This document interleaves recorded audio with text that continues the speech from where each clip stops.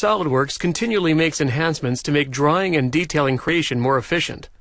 In the past, we were introduced to rapid dimensions, which allowed us to quickly add and space dimensions on the fly. This was a great enhancement. However, it could only be utilized while placing dimensions. If you already had dimensions in place in the drawing, it wasn't available. But now, there are tools on the dimension palette to automatically help rearrange and space existing dimensions as well.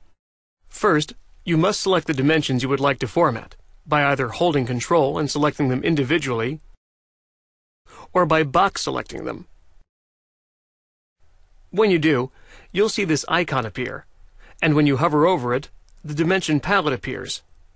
The dimension palette is nothing new, so for the purposes of the next few lessons, I only want to go over the icons on the bottom row.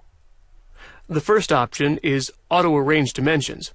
This is a very powerful tool because it combines all of the other options to space and arrange the dimensions into one step.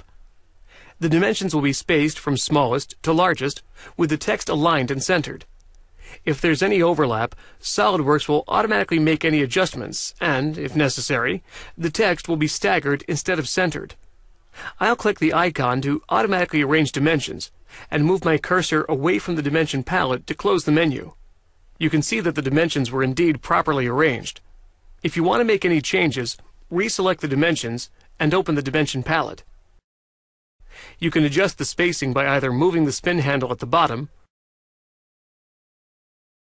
or by typing in a value.